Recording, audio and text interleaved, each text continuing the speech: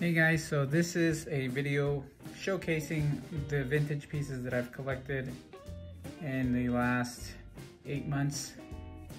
Right off the bat, we have here a gate marked griddle, or at least I think it's a griddle. No real signs on it.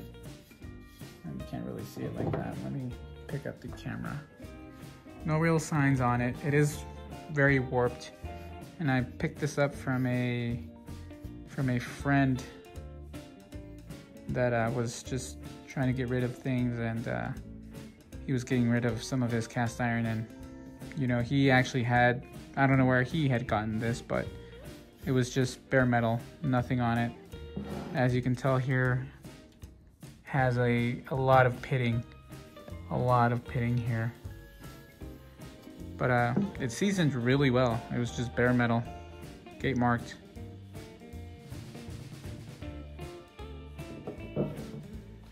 You can see here the handle. I don't know if it's considered a fancy handle. But like I mentioned, it is warped. Still, I've used it to warm up some tortillas and cooked some pancakes in it, and it cooked really well. It did a great job. No complaints there. Next we have a chicken fryer, number 8,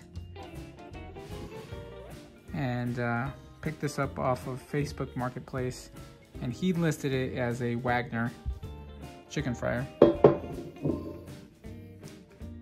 It was pretty dirty, and I ended up putting this in a lye bath for a couple days. And as you can see, it did turn out pretty well, cleaned up really nice. That's what the handle looks like. So, like I said, he listed it as a Wagner. Don't know much about it. All I know is that it does a great job in it, and it is lightweight compared to a Lodge chicken fryer.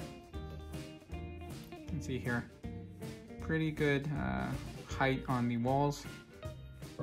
The inside is smooth. Like I said, very lightweight, and I like it a lot. I like using this one a lot when making some fries or some breaded chicken for my son. But it is a spinner. That's the only downside to him. But out, on the grill, it works great. Moving on, I also have a Griswold here that I picked up on, I think it was either my brother picked this up. We have 2 of them. So this might have been the one my brother picked up. There's another one that I got from a Facebook Marketplace, but I don't think I've restored that one. This one does not spin at all. It is flat, and it is lightweight. The only downside is that I feel like I need to put this in the lye bath a little longer. I put it in a lye bath, but it hasn't really seasoned well. Don't know why. I mean, it is pretty clean. The seasoning looks decent, but it's not black like my other ones.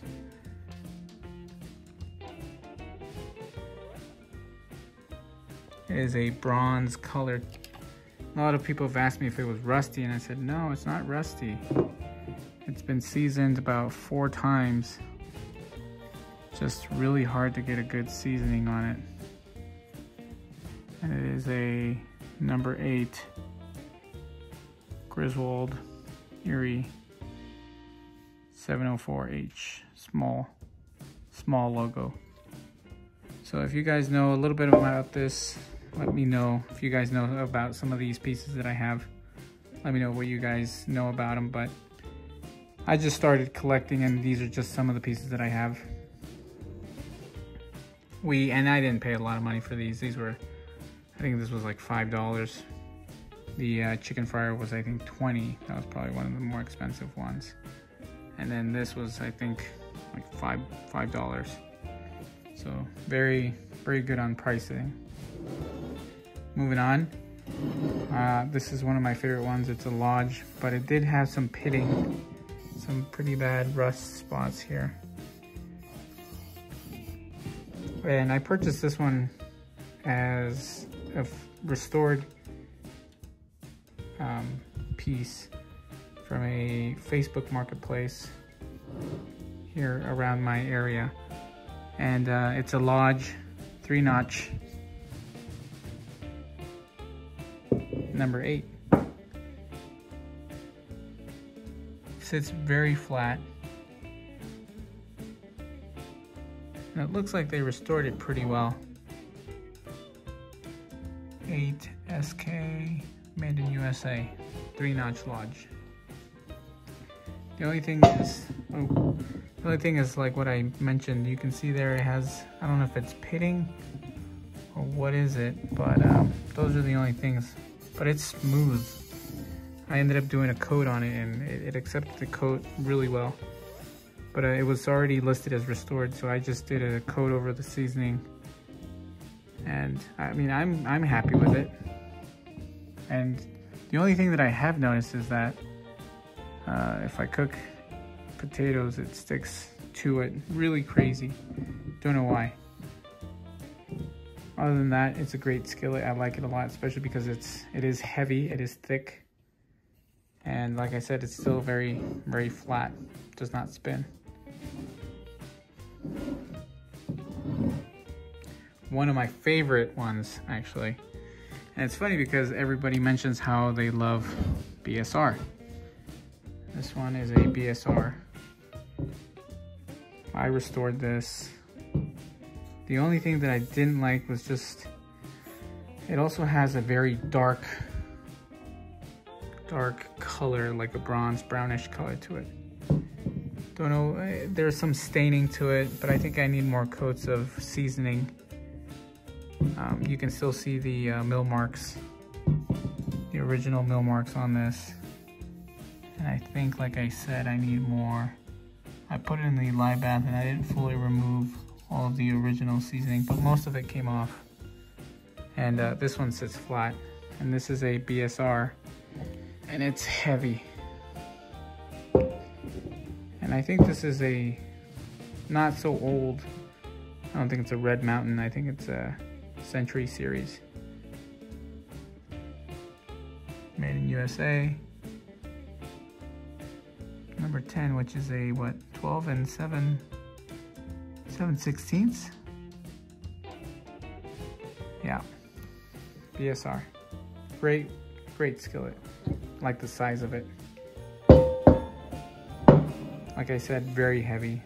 This isn't gonna warp on you guys. And like I said, I just like how you can still see the mill marks, and it's in great shape. Like I said, I think I need a little bit more seasoning on this, but very happy with this one, and it has become one of my favorites. Moving on, I also have a Dutch oven that I seasoned, I want to say maybe twice now, and it is a Lodge. The only thing that I don't like is just the lid looks a little damaged, almost like frail.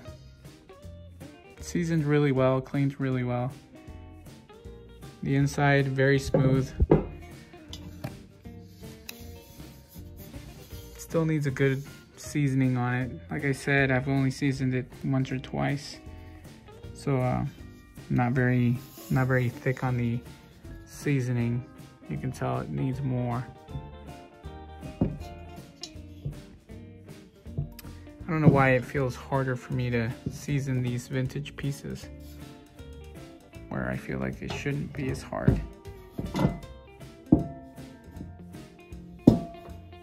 Now, I don't know if that's a number 6 or a number 9. If you guys know, let me know. But let me see if I can actually get some. I'll measure it and I'll let you guys know the size. So this one is, let's see if I can do it this way, about 11 1/4 inch. And I was told it was a Lodge. 11 1/4. a Lodge, just because of the lid. Don't know what that says. I don't know if it's 6.6 quart. Number 6, number 9. Is that a number 9? I think it's a number 9. So 6.6 quart, number 9.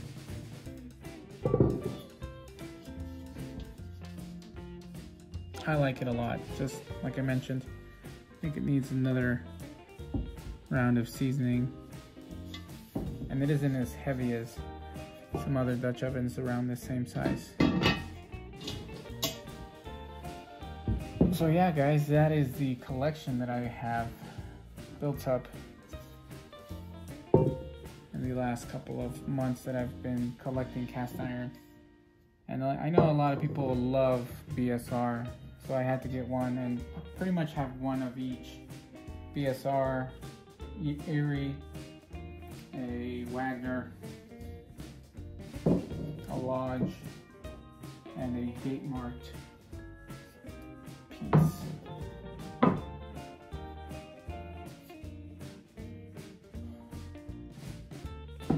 So, and a Dutch oven, so I think this is a good start. Let me know what you guys think of this collection. I think I have, like I mentioned, a piece from Wagner, BSR, Griswold, Lodge, gate marked, and a Dutch oven, at least from what I know, I think it's Lodge. Anyway, hope you guys enjoy this video, just showcasing some vintage pieces that I have and that I've collected. I have some more that I'm trying to restore at the moment, and once I do, I think I'll show you guys that. Like I said, just wanted to showcase a little bit of the vintage pieces that I have. I know that I've showcased a lot of the newer cast iron that has recently come up, but I hope you guys enjoy this as well. Anyway, like always, like I always say, guys, thank you guys for watching. I appreciate your time.